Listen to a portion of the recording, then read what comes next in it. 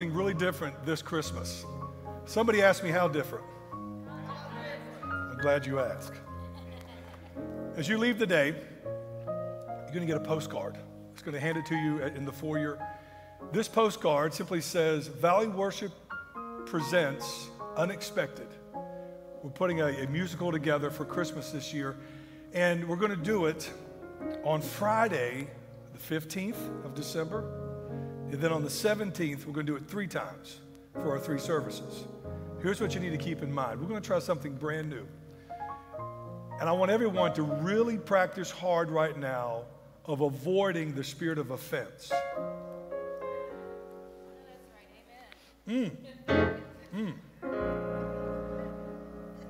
We're going to try something brand new so we can seat everybody. Christmas is a big time. People bring their families. People are in town. We want to seat everybody. So we're going to ask you to register for the service you want to attend. Now, if you just flat refuse, come to church. It's not a big deal. We just want to make sure you have a seat. Look around. This is an average crowd for 9:45. Okay? Christmas is going to probably double that for this service. We want to give you a seat. So here's what we want to do. When you get to the back of this card, there's a QR code, and you'll take your camera, put it on there, touch it. It's going to take you to a website, and you register. You can have your choice of 4 services for this. One's on a Friday night. The other 3 are Sunday morning at our regular service times. We want you to give us information like your email address so we can send you a reminder that you signed up for this particular service. My family, we love going down to the theater downtown, the Mill Mountain, and we'll buy tickets. And the craziest thing is if you buy a ticket and you forget you bought a ticket for that night. If someone would have told me, I needed a reminder. Reminders are good, all right? So everybody say, love Pastor Jason. And I'm going to register. Not everybody said I'm going to register. You got to say I'm going to register. So we want you to do that. This is going to be an experiment for us because we have Easter coming up, and we're expecting to have over 1,000 for Easter. We want to be able to accommodate everybody and serve you. And so because we're limited by the space, we have to multiply our services. And in doing so, we want to make sure that we can accommodate and serve everybody, and everybody gets a seat. Okay? Somebody mentioned to me about overflow. I refuse personally to sit in overflow. I want to be in the room. I don't want to watch it on the screen. Amen, Jason. I agree. Get me a seat. Then you register. If you register, I'll get you one. Then I will register, and then I'll have a seat. Good. That's how the conversation is had. Listen, I've toyed with how to start this message today. This is week 3 of Keep the Receipt. So I'm going to give you a lot of scripture. I've told so many stories that I hate retelling stories, but some of them are just that good. And all of mine are true stories. They're true stories. So I want to talk about walking today. Walking by the Spirit. Walking with the Spirit. And so I thought about this story, and I've told it before, but I think it's so rich I need to tell it again. Can I tell something again for those who didn't hear it? Well, I heard a story about these 2 boys and 2 young men, and they were hunting in the woods, and they were walking down a path and just coming out of the woods, didn't catch anything, didn't shoot anything today. So they're leaving, and they're walking down this path, and they notice this massive hole in the middle of the path. And they stop and look at the hole, and the hole is so deep they cannot see the bottom. So one of them says, hey, how deep you think this hole is? The other one says, I don't know. We need to do an echo test. He goes, what's an echo test? He says, throw something down in that hole and let's listen to hear the echo. It'll tell us how deep it is. So one of them picks up a rock and he throws it down into the hole, and they wait and they don't hear anything. So he picks up another rock, throws it in the hole. They hear nothing. And the one says, man, find something really big and throw in that hole. And so he looks around and he sees an anvil sitting beside the hole. So he picks up this anvil and he throws it in the hole, and they're listening for an echo coming out of the hole. They hear nothing. But then something is heard coming down the mountain. They can hear the rustling of leaves and trees being hit upon. They look up, and here comes this goat running down the mountain as fast as it can. The boys get nervous. They step back, and the goat gets right to the boys and jumps up in the air and jumps in that hole. And the boys are amazed. Did you see that? Was that a goat? That was a goat. It ran down the hill and jumped up and fell in this hole. And they were just amazed. Then a third man walks up on the scene. He says, hey guys, have y'all seen a goat around here? And they said, have we seen a goat? It came running down this mountain and jumped up in the air and jumped in this hole. That's probably your goat. And the third man said, hey, that's not my goat. They said, how do you know it's not your goat? He said, my goat was tied to an anvil. I think that's a true story. I want to talk to you about walking today. In Matthew 26, it tells the story of the Last Supper. And so for your entertainment today, I want to tell you my version of that story really quickly, that Jesus took his disciples out for a meal that evening. They get to the restaurant, and Jesus walks in, and he's leading the party, and he tells the person at the door, they said, how many are you seating tonight? He says, I need a table for 26. They said, 26? And the person's counting, he said, but you only have 13 in your party. He said, I know. I need 26 because we all sit on the same side of the table when we eat. Has anybody seen the painting of the Last Supper? This is Jesus and the disciples.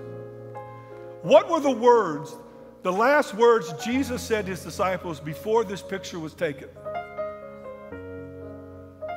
He said, gentlemen, if you're going to be with me, if you're going to walk with me, if you're going to minister with me, you got to sit on my side of the table.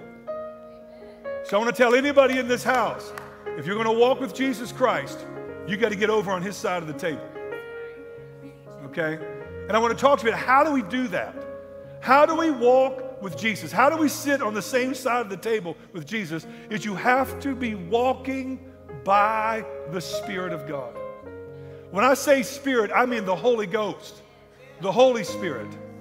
In this room, we have so many people here that were brought up in different churches, different denominations, but somehow you find yourself sitting at Valley Church this morning. So what I want to do is I want to bring us all to the same page today. If I can show you in Scripture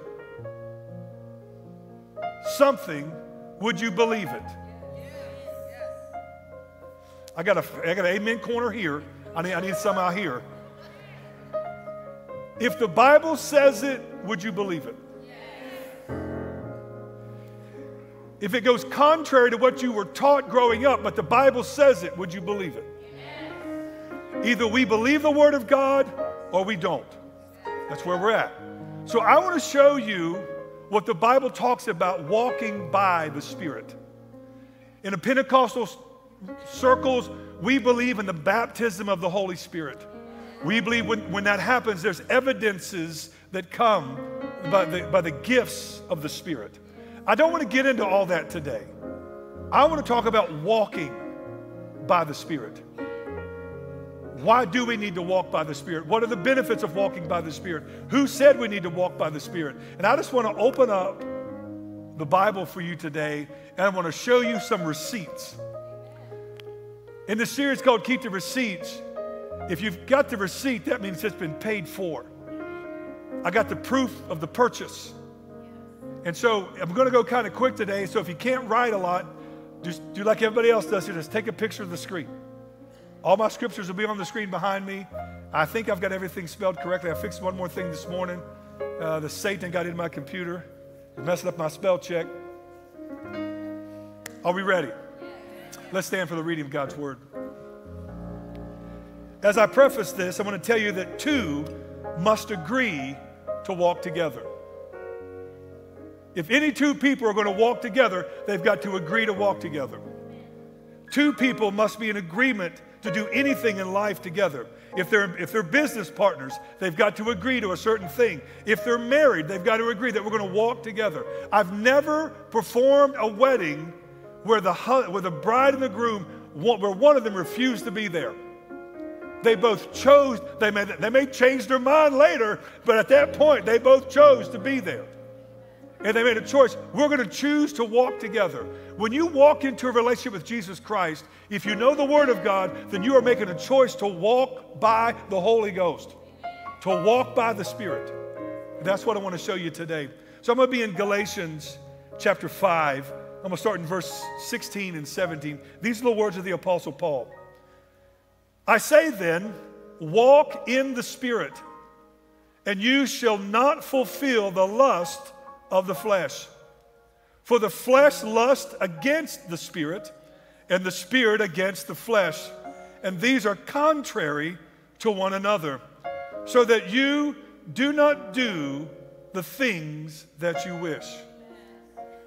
Paul said one time in another place, he said, my flesh and the Spirit wrestle, fight every day on who's going to be stronger. He says, every day I crucify my flesh so the Spirit will be stronger.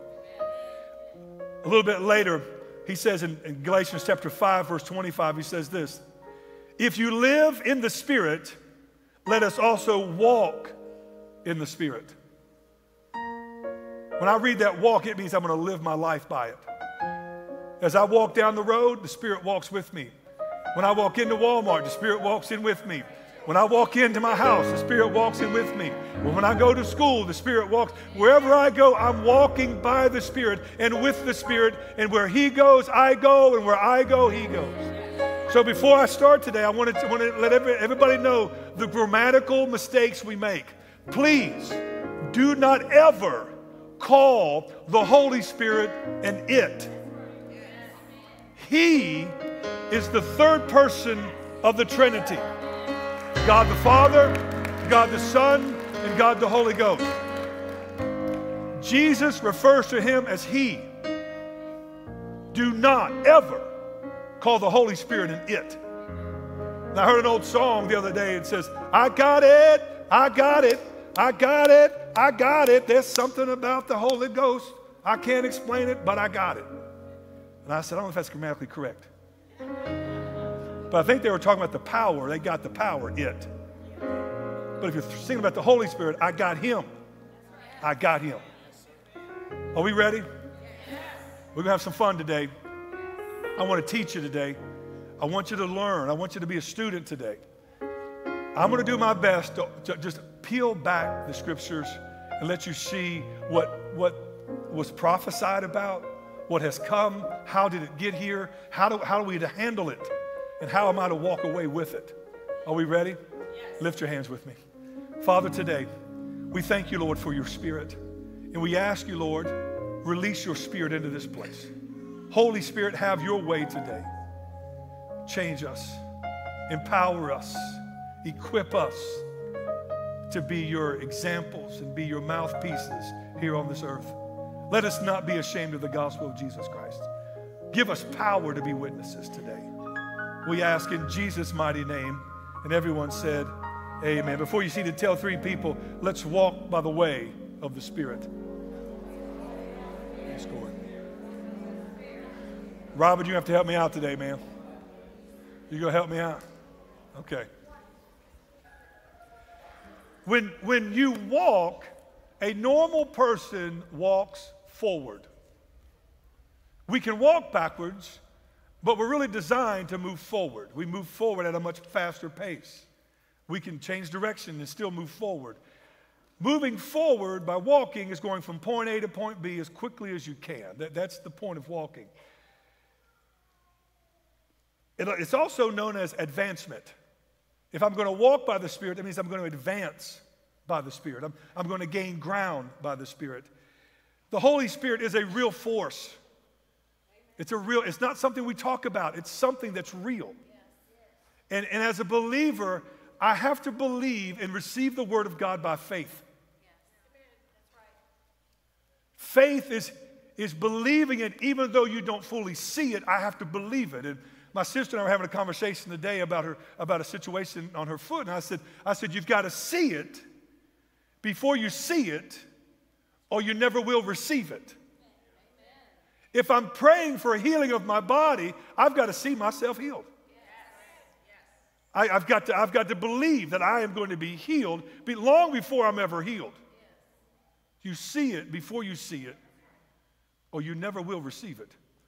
So let me talk to you about the Holy Spirit is our helper. He's our helper.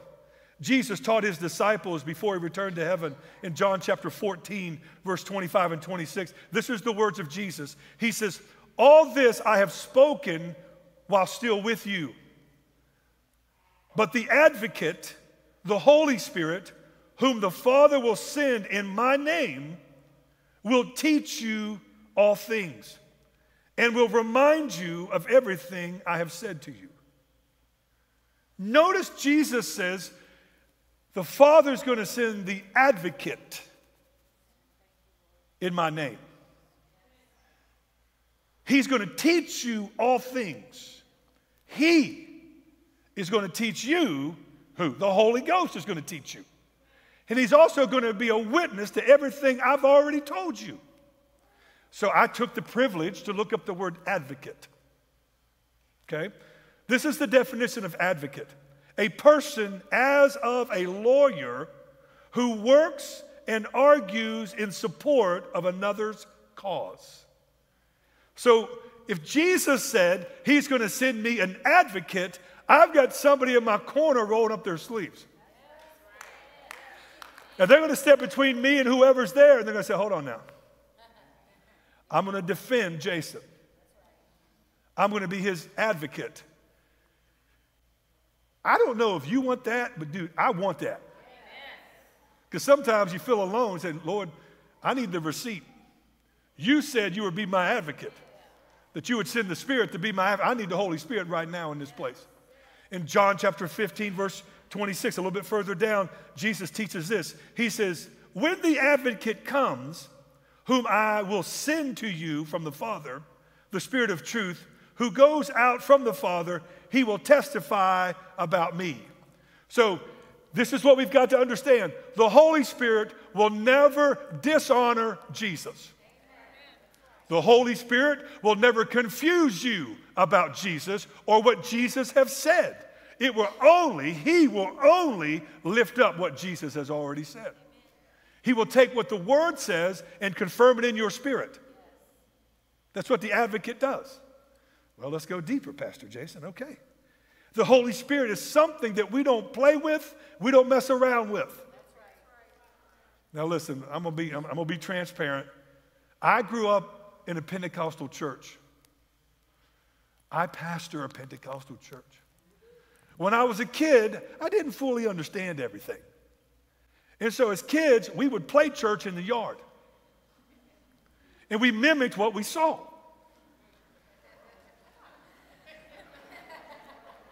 I can remember playing in the yard, people laying hands on people, falling out, shouting, screaming. And I remember my stepfather coming out and rebuking me for that.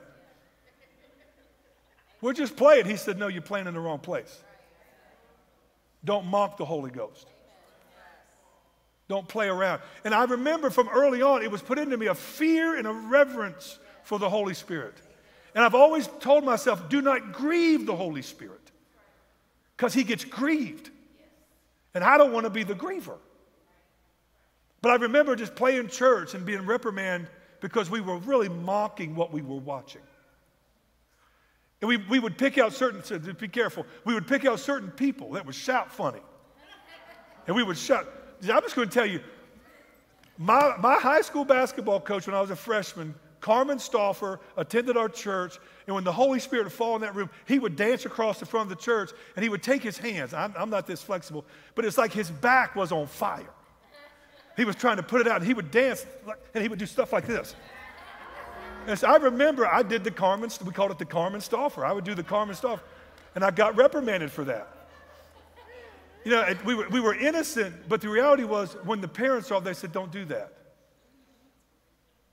Don't mock that. And so I was put in my place, and I thank God for that, because we were just innocent kids having fun. But I remember my high school basketball coach would fill with the Holy Ghost, and he would dance across the church.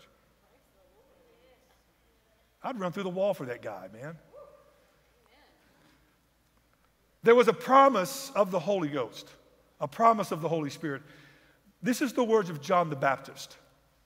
John was the forerunner of Christ. He was to prepare the way for Christ. This is what John said in Matthew chapter 3, verse 11. He says, I baptize you with water for repentance, but after me comes one who is more powerful than I am, whose sandals I am not worthy to carry. This is what he wants you to watch. John says, he will baptize you with the Holy Spirit and fire. I read that for the first time. I was like, my goodness. John says, I'm baptizing you here in water, but one's coming after me. I can't carry his Jordans. He's going to baptize you with the Holy Ghost. John says, I can't do that. And John says, and he's going to baptize you with fire. And I thought, my goodness. So John's prophesying about Jesus. John's prophesying that Jesus is going to be more powerful than him. And John's prophesying, saying, he's going to give you something I can't give you. In Luke chapter 11, verse 13, these are the words of Jesus.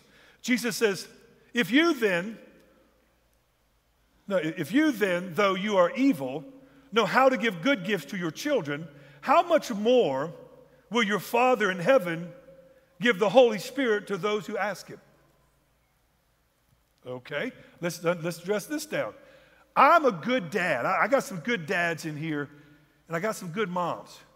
And we love our children. And we give our children good things. And he says, and Jesus said, you do that and you're evil. I was like, ooh, okay. But he said, but how much more is your heavenly Father that knows good? He'll give to his children the Holy Spirit if they ask him. So that tells me the Holy Spirit's a good thing.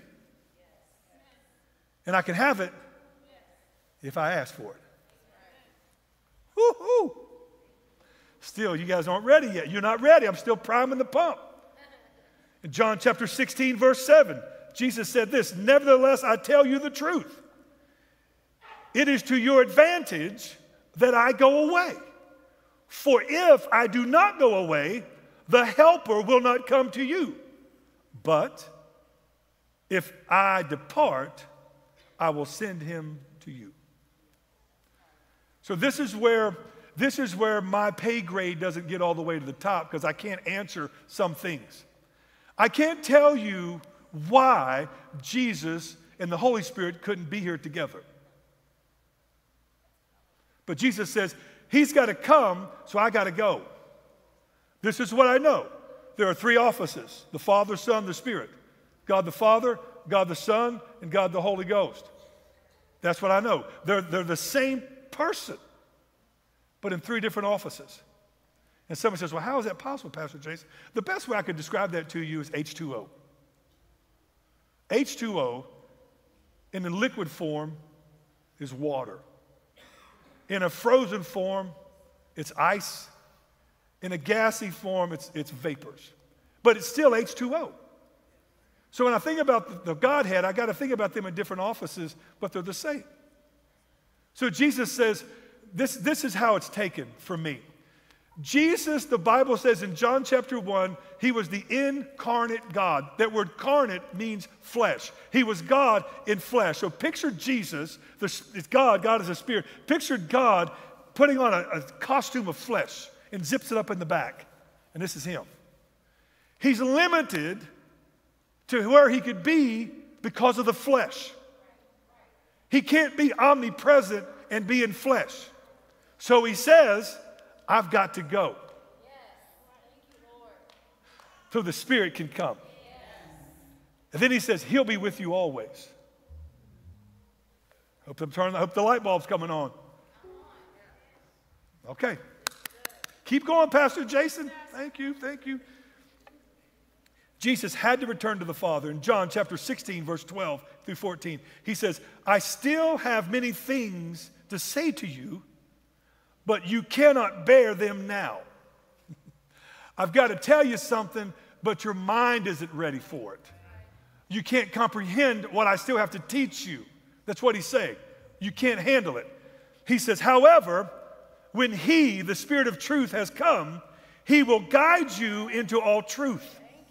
For he will not speak on his own authority, but rather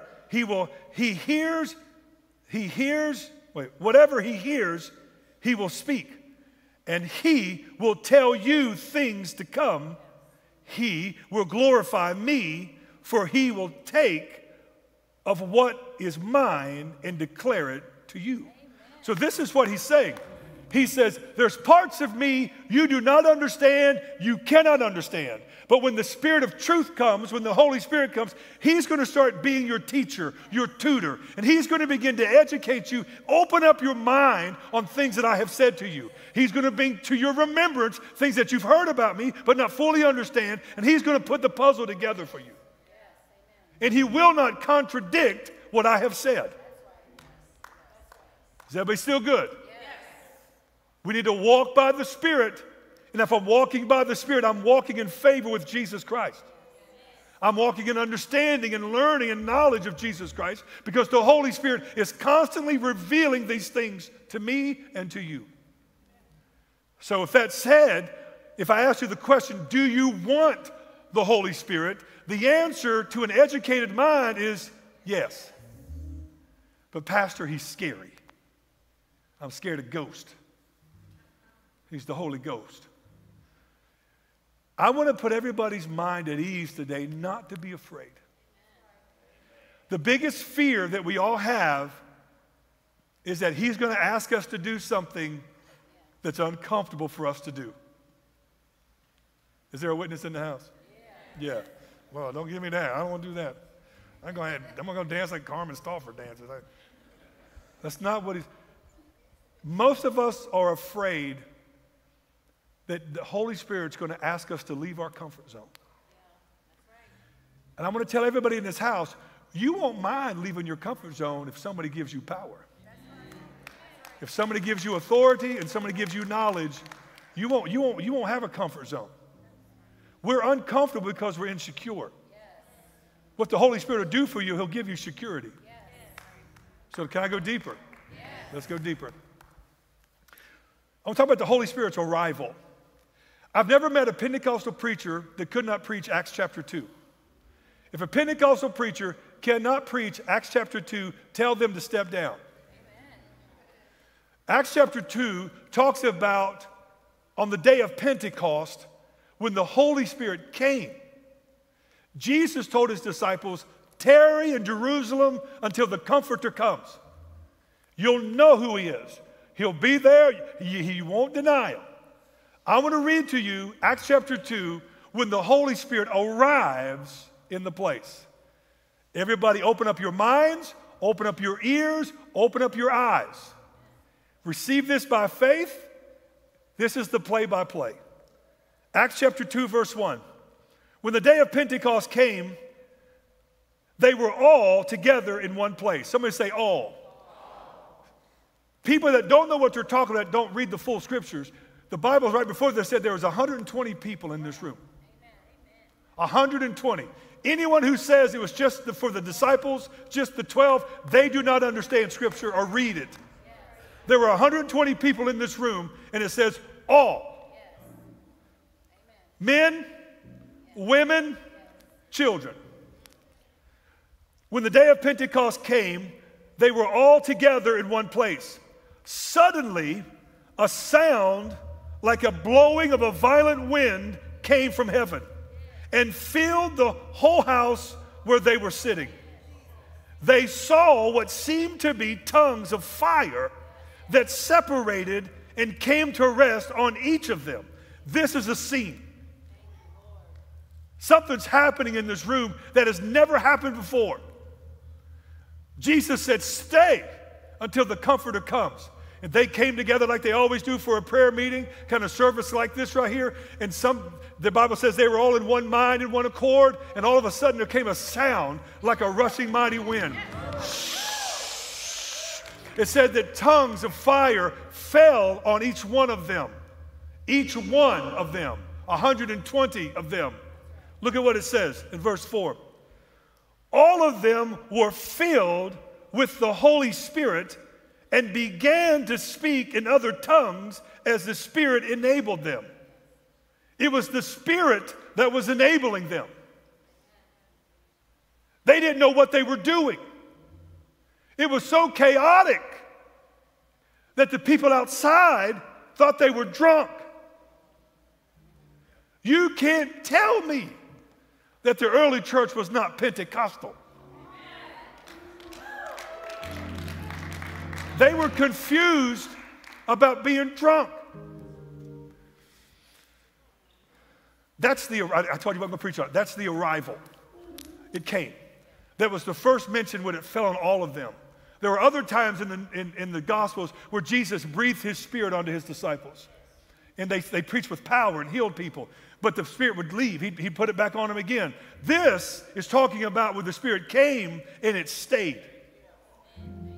If you want to know any prophetic words, the Bible says about the Messiah, the chosen one, the Bible says that in the Old Testament, when the Spirit comes down, it'll fall on men and go back, but when it falls on the chosen one, it'll stay.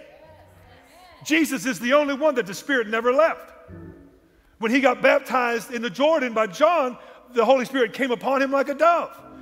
The heavens opened up and God said, "This is my beloved Son, in whom I'm well pleased." He put all power in his hands. Are we ready? And we'll keep going. I'm talking about the role of the Holy Spirit. What is his role in your life and in my life? Keep your minds open, keep your ears open, and keep your eyes open. I told you we're going to receive the word by faith, right? Let's read the word. In Acts chapter 5, verse 32, it says, "We are witnesses of these things, and so is the Holy Spirit, whom God has given to those who obey him." You will not receive the Holy Spirit being disobedient. It's not going to do it. You've got to constantly think of a father and child's relationship. If that child is disobedient, that father's not rewarding that child. We need to be good children, amen? Quit going to the woodshed. It's not a good experience out there. Hurts my pride. Luke chapter 12, verse 12 says this, "For the Holy Spirit will teach you at that time what you should say." Jesus told his disciples, don't even take a thought on what you should say, but let the Holy Spirit lead you. There have been many times I get a phone call and I've got to go someplace, either the hospital, someone's house, a situation, and I don't know what I'm walking into, and I pray the prayer all the time, "Holy Spirit, lead and guide me. Tell me to shut up when it's time to shut up. Tell me to speak when it's time to speak. Tell me what to say when it's time to say something. I don't know what I'm doing." And the Bible says that he will give us that if we ask him. So what's it like to walk by the Spirit? I'm constantly talking to him. Lord, help me, I don't know what to say right here. I had a situation the other day with a person, and they got a little rude to me, and you know, my personality is higher. And they said it to me. I recognized the tone, the language, and I just said, "Really?" And I just walked away. Holy Spirit put a muzzle on my mouth, tied my hands up. But I think, you know, what was funny is while I was walking away from this person, scripture came to my mind, is don't entertain a fool in their folly. I'm thinking, okay, I'll take that. And then the Bible says, flee the very appearance of evil. I was getting ready to get into something pretty bad right there, and God shut my mouth, turned me around. Lord, thank you. That's walking by the Spirit. You can say it's your conscience. My conscience ain't that smart. The Holy Spirit, I'm giving you receipts. The Holy Spirit gives us power. He gives you power. In Acts chapter 1, verse 4 and 5, on one occasion, while he was eating with them, he gave them this command: "Do not leave Jerusalem, but wait for the gift." Somebody say gift. "Wait for the gift my Father promised, which you have heard me speak about. For John baptized with water, but in a few days you will be baptized with the Holy Spirit." It takes me back when John said, he goes, "I baptize you with water, but he's going to baptize you with the Holy Spirit and fire." And Jesus said, the gift is coming. The free gift is coming for you. Don't leave. I got to hurry. Acts chapter 1, verse 8. It says, Jesus said this, but this is Jesus speaking. But you will receive power when the Holy Spirit comes on you, and you will be my witnesses in Jerusalem and in all Judea and Samaria and to the ends of the earth. The promise is when the Holy Spirit comes upon you that you will receive power.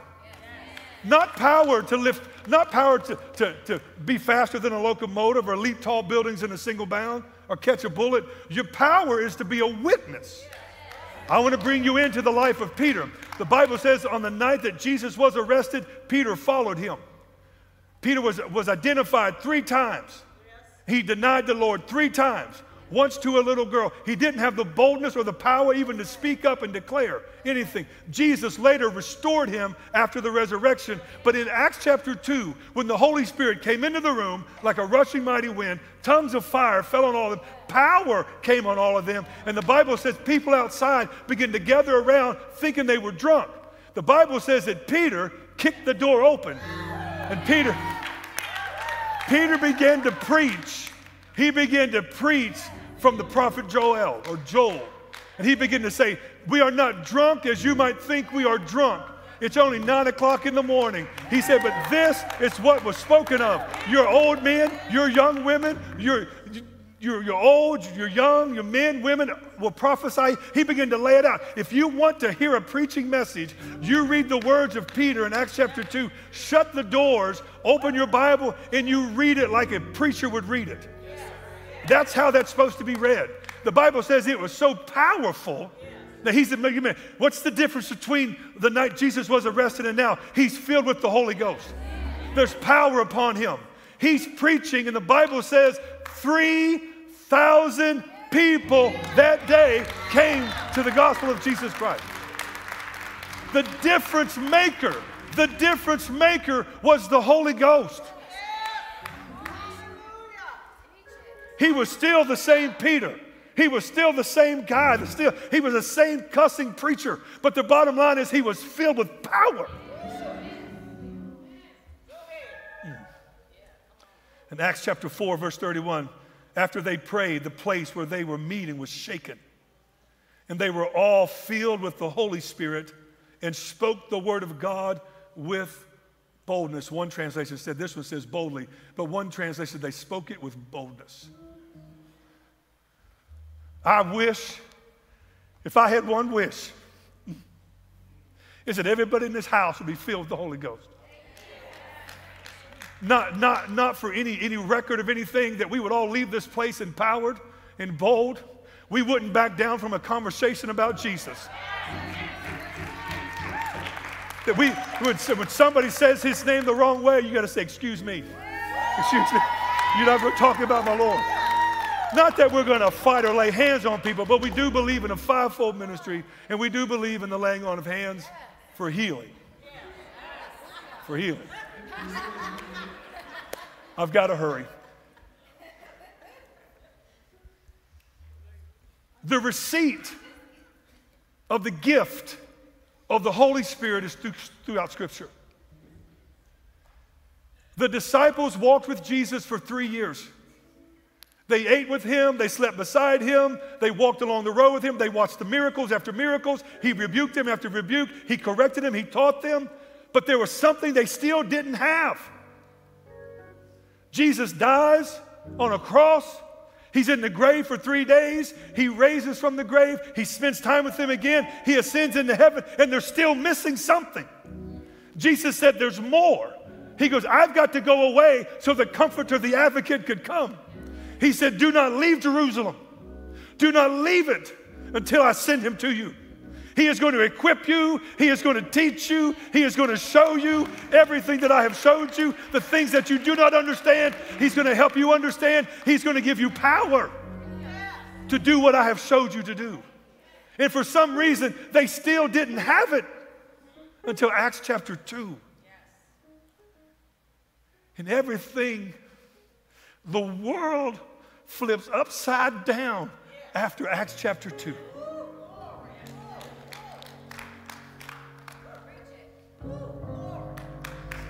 I wish I could tell you what I'm thinking. My vocabulary fails me. Jesus was limited, I know that's hard to believe, into this body. He could only be where he was at.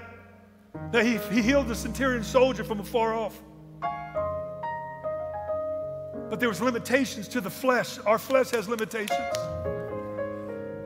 He knew the disciples had to spread out and get the gospel to the entire world. He goes, I can't be in this form and make this happen. So I'm going to go away so the Spirit can come. And he'll be with you all the time. Peter, if you go that way, and James, you go that way, and Bartholomew, you go that way, and John, you go. He goes, I will be with all of you all the time. Today, he's with us. That feeling you have when the energy comes up in you, that's power. He's coming up through you, and you have to nurture that. You've got to guard that. And when he speaks through you, you speak. You go to the grocery store and you see somebody you don't even know, but the Holy Spirit says, I want you to give them an encouraging word. But I don't even know them. Go. And you walk up to this, I know this fruit looks rotten, but God wanted to tell me that you're not rotten, you're special, and he loves you. You see tears of, well, I needed that. No one, well, the Holy Spirit sent me. I don't know why I'm here. I know why I'm here. The Spirit sent me over here to tell you that. Be encouraged in the Lord. You're the head and not the tail. You're blessed coming in, going out. You need to be in church on Sunday. If you don't have a church, come with me to Valley Church. The Spirit should lead. Let's stand together. The Spirit should be leading us and guiding us.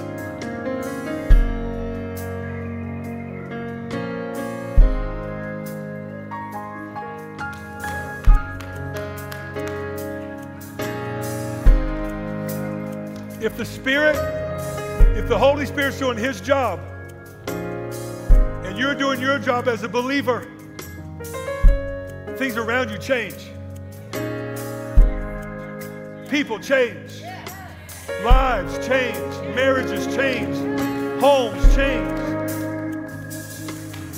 And I want to tell every person in this house, if you are a Spirit-filled believer, which I hope you are, how can you be in the house and not affect the house?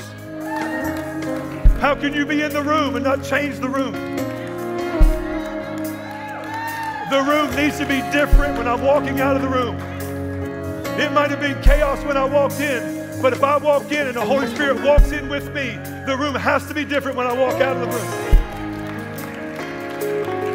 Prayer team, come. I'm going to do this really quick. Corey's going to sing a song for us. But if you're in this house today, you say, Pastor Jason, I need encouragement. I need the Holy Spirit. I need power. I need to be endued with power. I've got situations I'm dealing with. I'm not handling them right. I need the Holy Spirit to speak to me, speak through me. Lord, Pastor, I just need prayer. As Corey sings this song, I just want you to come. We're not going to belabor this. But I can't talk about the Holy Spirit. I can't preach about the Holy Spirit and not give you a chance to touch him. Okay? Let's worship together. Corey, if you will. These altars are open. Come on. Spirit, break out. Break out. Yes, oh, come on, come on, come on. Spirit, break out. Yes, Holy Spirit. Yes, Holy Spirit. Heaven come down. Yes. Heaven come down. We need your Spirit. We need your Spirit. Hallelujah. Spirit, break